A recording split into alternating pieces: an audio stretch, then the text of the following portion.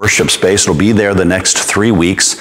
So if you'd like to make a donation, have spare cash, can put it in, that would be great, and we'll forward it to Lutheran Disaster Relief.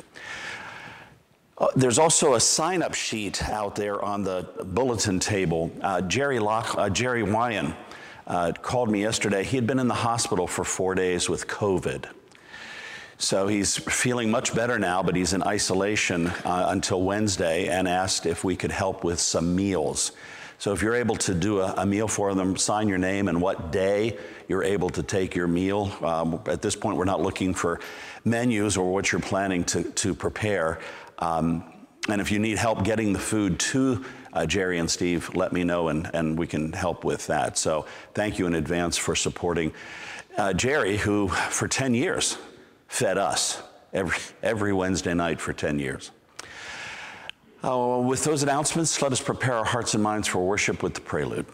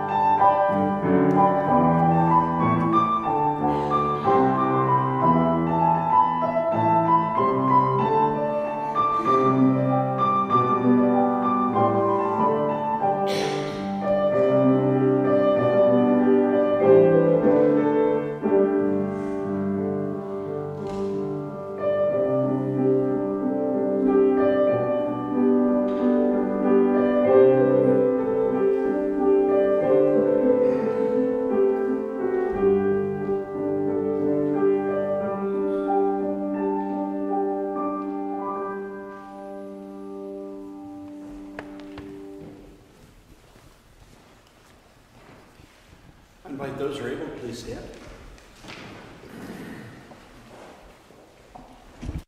Blessed be the Holy Trinity, one God, who greets us in this and every season, whose word never fails, whose promise is sure.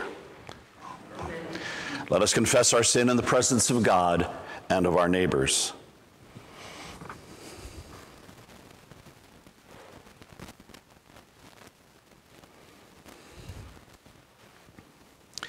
Merciful God, we confess that we have sinned, we have hurt our community, we have squandered your blessings, we have hoarded your bounty. In the name of Jesus, forgive us and grant us your mercy. Righteous God, we confess that we have sinned, We have failed to be honest. We have lacked the courage to speak. We have spoken falsely. In the name of Jesus, forgive us and grant us your mercy. God is a cup of cold water when we thirst. God offers boundless grace when we fail. Claim the gift of God's mercy. You are freed and forgiven in the name of Jesus Christ. Amen.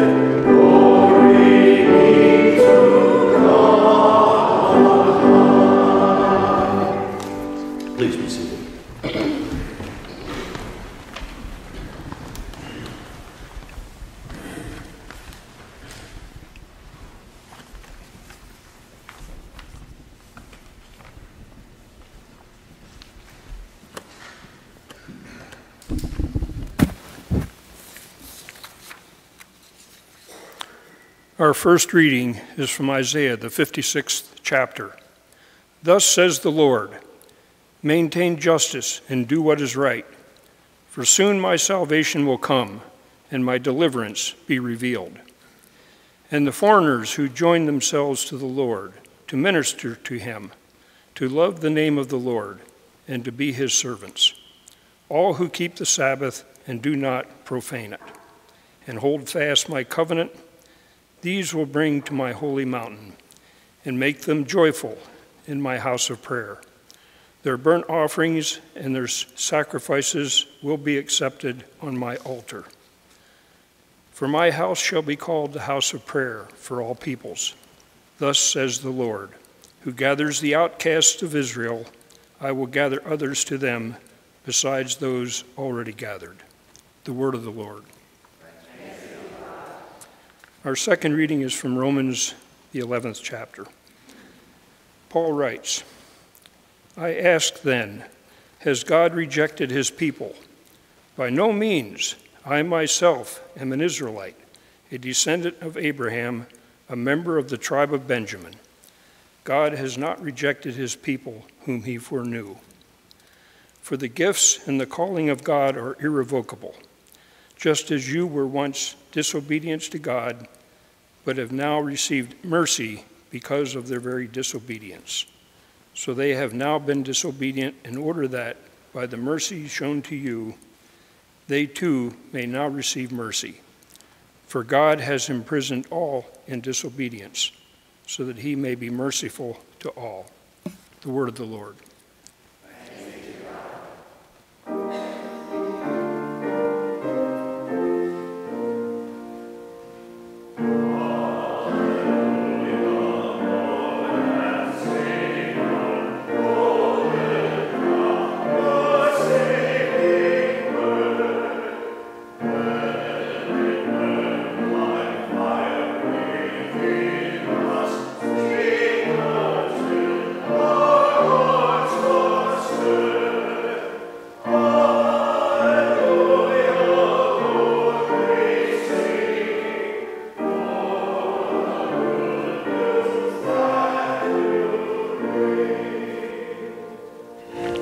The Holy Gospel according to St. Matthew, the 15th chapter. Glory to you, O Lord. Jesus called the crowd to him and said to them, listen and understand. It is not what goes into the mouth that defiles a person, but it is what comes out of the mouth that defiles. Then the disciples approached him and said to him, do you know that the Pharisees took offense when they heard what you said? He answered, every plant that my heavenly Father has not planted will be uprooted. Let them alone. They are blind guides of the blind. And if one blind person guides another, both will fall into a pit. But Peter said to him, explain this parable to us. Then he said, are you also still without understanding? Do you not see that whatever goes into the mouth enters the stomach and goes out into the sewer? But what comes out of the mouth proceeds from the heart, and this is what defiles. For out of the heart come evil intentions, murder, adultery, fornication, theft, false witness, slander. These are what defile a person, but to eat with unwashed hands does not defile. Jesus left that place and went away to the district of Tyre and Sidon. Just then a Canaanite woman from the region came out and started shouting, have mercy on me, Lord, Son of David. My daughter is tormented by a demon. But he did not answer her at all. And his disciples came and urged him, saying, send her away, for she keeps shouting after us. He answered, I was sent only to the lost sheep of the house of Israel. But she came and knelt before him, saying, Lord, help me. He answered, it is not fair to take the children's food and throw it to the dogs. She said, yes, Lord, yet even the dogs eat the crumbs that fall from their master's table. And Jesus answered her, woman, great is your faith. Let it be done for you as you wish. And her daughter was healed instantly. This is the gospel of our Lord. Praise to you, O Christ. Please be seated. Grace to you and peace from God our Father, our risen Lord and Savior, Jesus the Christ, in communion with the Holy Spirit. Amen. As you now no doubt know, 4-year-old Frederick and 14-month-old Hazel. They are as different as night is from day. Hazel is fearless, and she wants to do everything she sees her older brother doing. She is, if nothing else, persistent. A couple weeks ago, Juliana sent us a video. Hazel, once again, was trying to climb up into the recliner. Up to that point, she was just too small to get enough of her body up to pull herself into the chair. But she started trying again.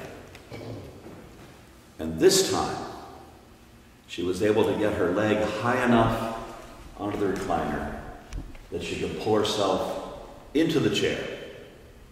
And she turned around, and what a look of joy. Sheer joy and satisfaction that she had done it. My daughter and son-in-law will have their hands full with Hazel. Because of nothing else, she is persistent. Persistence. One of the themes, at least in the second part of the gospel reading for today. The text begins with Jesus talking about clean and unclean. And it's in response to the Pharisees who complain about how Jesus' disciples don't wash their hands appropriately. Well, this day and age, we all understand about the importance of washing hands, but that wasn't the reason the Pharisees were concerned. It wasn't that they weren't washing to make their hands clean. They weren't washing them ritually appropriately. There's a certain way you have to do that to be faithful. It has nothing to do with dirt. It has everything to do with following the rules. And when Jesus responds, he ticks them off. But it doesn't matter. He tells the truth.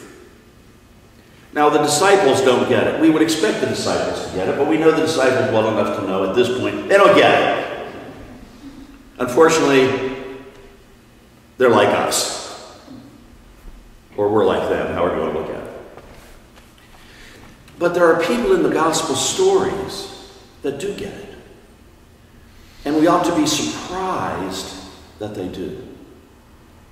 Jesus deliberately goes to a Gentile area, Tyre and Sidon. Guess who he's going to run into? No, he's going to run into Gentiles. In this case, Canaanites. There isn't a race that the Hebrew people hated more than the Canaanites, and vice versa.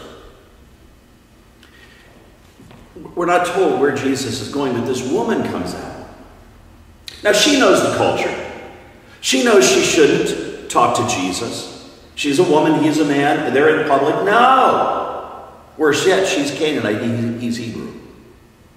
But she's like Hazel, persistent. She has nothing to lose. Nothing. She can risk it all. Because from where her position is, there's no way to go but up. Notice how she addresses Jesus. Lord, Son of David. Royal approach. Recognizes him as king.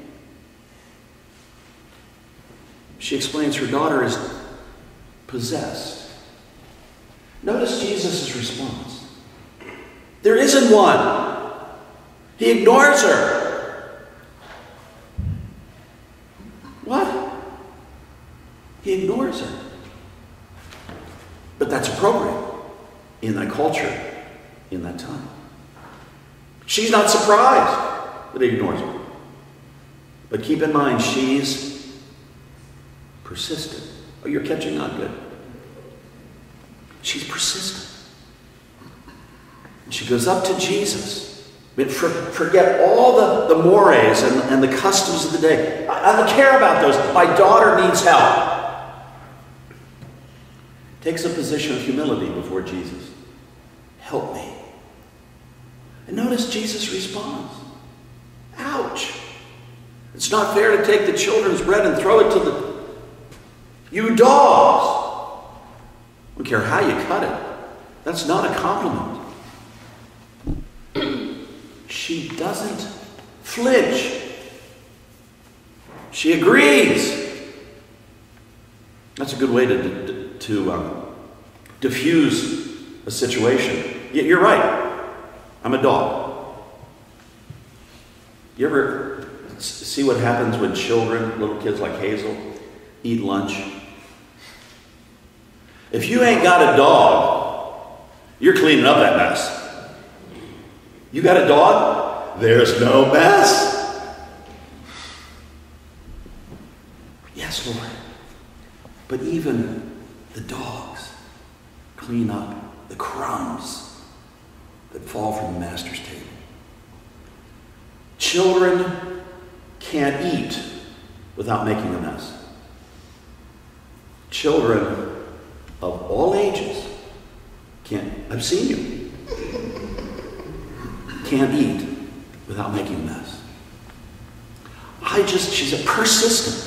I just need those little crumbs that you would overlook that you'd let the dogs eat. That's all I need.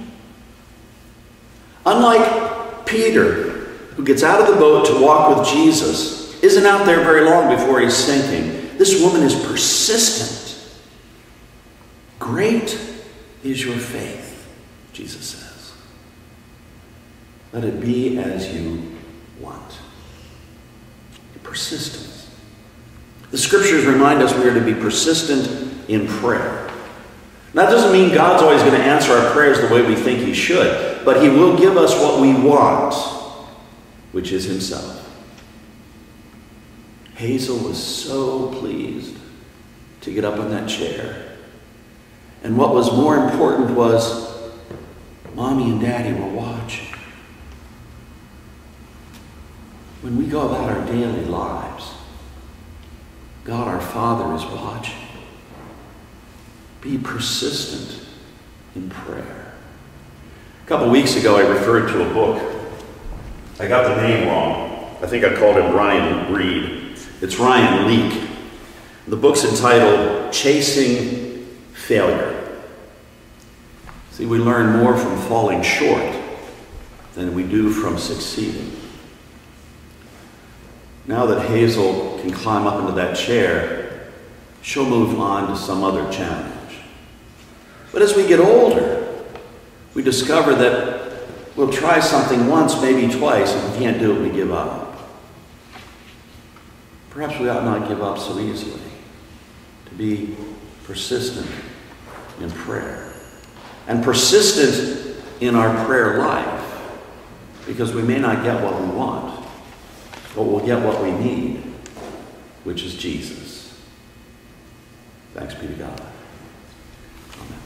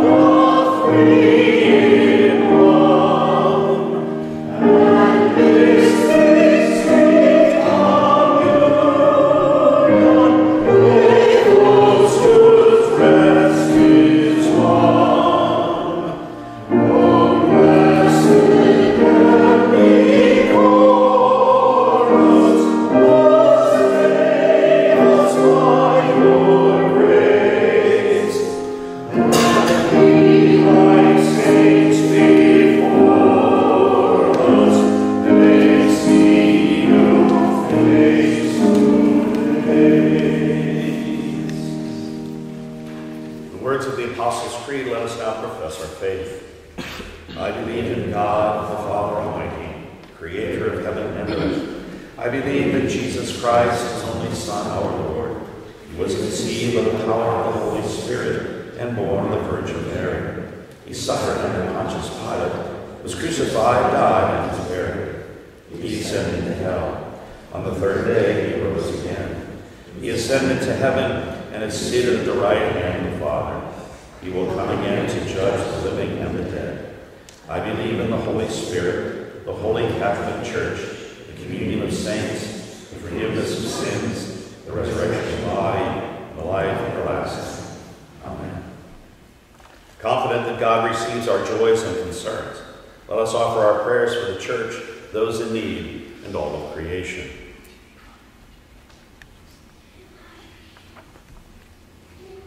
O God, your Spirit gathers the Church. Shepherd those who are newly baptized and newly ordained in the proclamation of the gospel. Breathe life into ecumenical and interreligious endeavors, and support missionaries throughout the globe. Hear us, O God. Your mercy is great. You created the earth and all its inhabitants, and declared it good. Clean polluted skies, seas, and soil, provide nourishment to plants and animals, and make us aware of our impact on the environment. Hear us, O God. Your mercy is great. You call leaders to bridge differences and practice generosity. Inspire all in authority to protect people in harm's way, deliver those in bondage, support fair elections, provide care for military personnel and veterans, and show mercy to those for whom they have responsibility. Hear us, O God. Your mercy is great. You provide for those who suffer in body, mind, or spirit. Embrace people who have been rejected because of difference. Heal trauma caused by racism and prejudice. Shield any who are persecuted. Console the dying and heal the sick, especially Jerry, Dee, Linda, Brenda, Barb, Jean, John, Elaine, Rita, Katie, Tom, Brian, Forrest, Paul, Keith, Rich, Patrick, Patricia, Jenna, Roseanne, Marianne, John, Jeff, Jonathan, Debbie, and those we name now aloud or in our hearts. Hear us, O God. Your mercy is great. O God, you journey with us in all of life's transitions. Guide those preparing for baptism, marriage, and retirement. Guide our church council and committees in their visioning and ministry, especially in the months ahead. Safeguard those who travel. Hear us, O God. Your mercy is great. We give you thanks for those who now rest from their labors, especially Bernard of Clairvaux, whom the church commemorates today, Jane Weller, and all our loved ones who rest now in you. Motivate us by their lives of dedication to the gospel, until that day when we join with them in our eternal home. Hear us, O God. Your mercy is great. Into your hands, O God, we commend all for whom we pray, in the name of the one who reconciled all creation to himself, Jesus Christ, our Savior. Amen. Please be seated.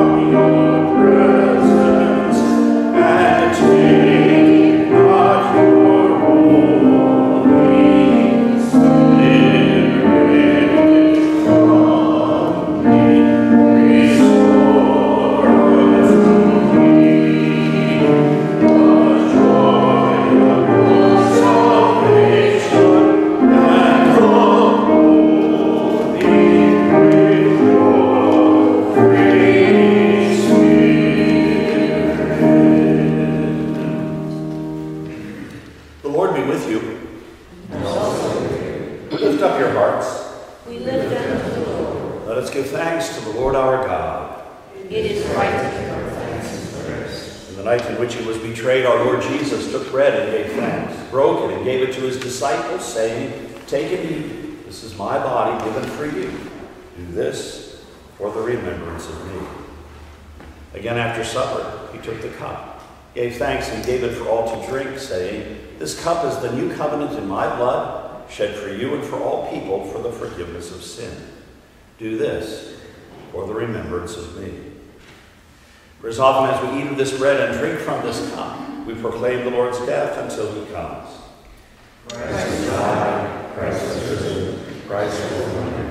Lord, remember us in your kingdom and teach us to pray. Our Father, who art in heaven, hallowed be thy name.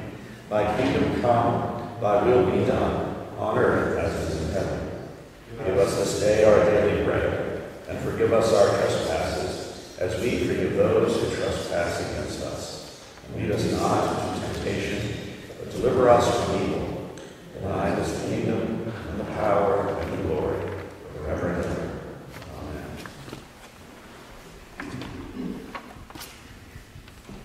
All people are called to Christ's table. Come, eat what is good. Thanks be to God. Let us now feast at the table of our Lord.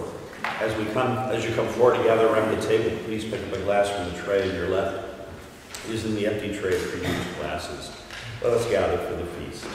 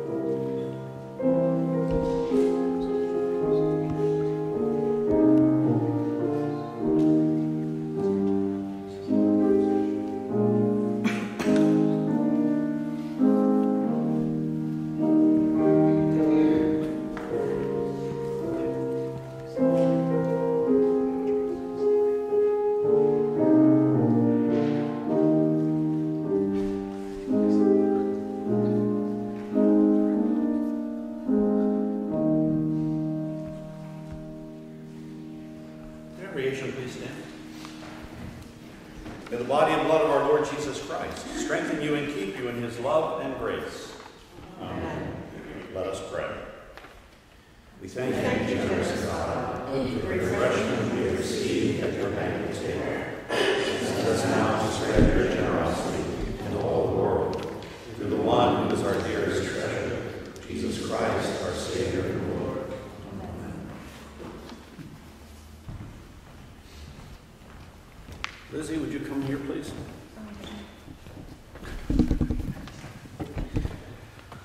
This is Lizzie's last Sunday with us, and she's been part of the video team. So they asked that we send her off with a blessing. Let us pray. Blessed are you, O Lord our God, King of the universe. You made the whole earth for your glory. All creation praises you. We lift our voices to join the songs of heaven and earth, of things seen and unseen. You stretched out the heavens like a curtain. You divided the day from night. You appointed times and seasons for work and rest, for tearing down and building up. You blessed your people through all generations and guided them in life and death. Abraham and Sarah, Moses and Miriam, Isaiah and all the prophets, Mary, mother of our Lord, Peter, James, and John, and all the apostles, and all the saints and witnesses in your church of ages past, in whom your Spirit spoke and moved. Be with us now as we ask your blessing upon Elizabeth. As we send her off to college, we send her off into your glory and praise. Grant all of us faith to know your gracious purpose in all things. Give us all joy in them and lead us to the building up of your kingdom. Through your Son, Jesus Christ, our Lord, who lives and reigns with you and the Holy Spirit, one God, now and forever. Amen. The blessing of Almighty God, Father, Son, and Holy Spirit be with you now and forever.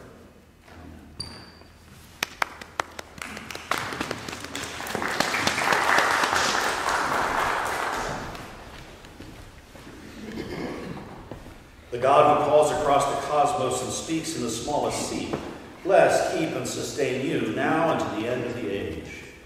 Amen.